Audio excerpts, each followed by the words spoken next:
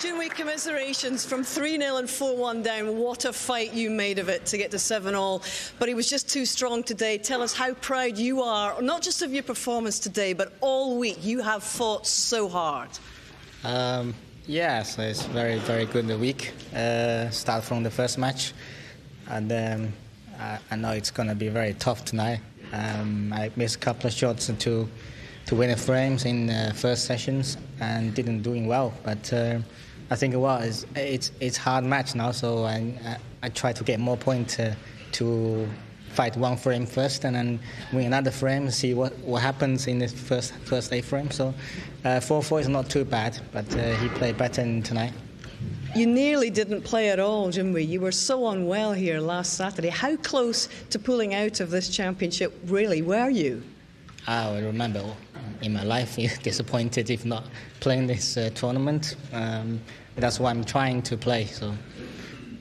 Well, what a fight you've made of it. And tell us about the confidence levels and what you've learned about yourself this week. Very rarely do we see you beating your chest and showing such emotion. We like this side of Ding Junhui. I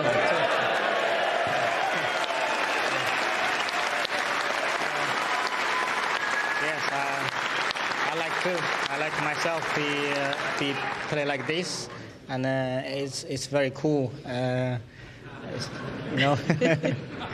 We think you're pretty cool too. And finally, it's a venue and it's a championship I know you love here in York. What do you want to say to this crowd who really have taken you to their hearts, not just today, but ever since 2005 here? Yes, I really take them hard. So, very thanks for every game to support.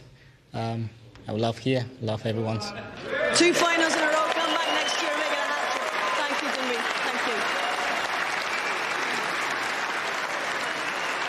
Ronnie, champion again. Absolutely amazing achievement. What more can we say here? But when you look back over the last few days, the heart and the fight that this man has shown, and he's one of your great pals in this game, what would you like to say about the spirited performance he put up tonight? Yeah, I mean, he's played fantastic all week. You know, I've been watching his games, and you know, his cue ball control is the best ever.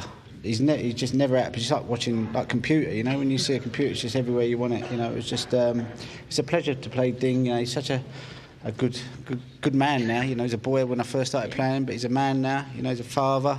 A credit to China. You know, all the Chinese lads that come on the tour, they're so polite, so nice, and Ding is, I call him the godfather of Chinese snooker, you know, because, you know, he paved the way for everybody else, you know, to believe that they could come here and do it, you know. So Ding's a massive inspiration to all the snooker players, you know, and, you know, listen, I'm a massive fan of Ding, and it's an honour to play him in the final. I know there's probably millions and millions of people watching in China, so for me, it's a fantastic experience. The crowd here have been fantastic all week. I love playing every minute here.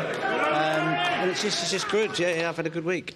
Ronnie, I can chuck a whole bunch of numbers at you. It's an 8th UK crown. It's a 22nd major. It's a 40th world ranking title, and you're still #1. But what can you tell me? What gives you the greatest pleasure about winning this one? The greatest pleasure about winning this one 30 years after your first time?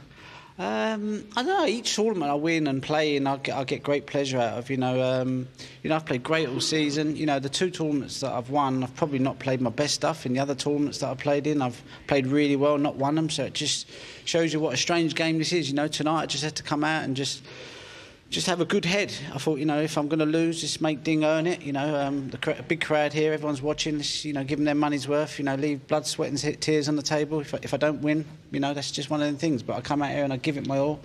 And I just love competing, and I love to compete with Ding tonight, you know. It's a kind of full circle moment, Ronnie, because not only were you the youngest winner of this event, you're now the oldest. Happy anniversary. Yeah. I know. I mean, I always keep beating myself up because of the age thing. You know, I keep thinking at some point, you know, it's got to stop. I've got to stop winning at some point, but I keep doing all right, you know. So I'll keep going until the wheels fall off, you know. Well, they're not looking like they're falling off anytime soon. Here he is, the man who is still cutting the mustard, as you like to say, all these years later. Mr. O'Sullivan, an 8-time champion.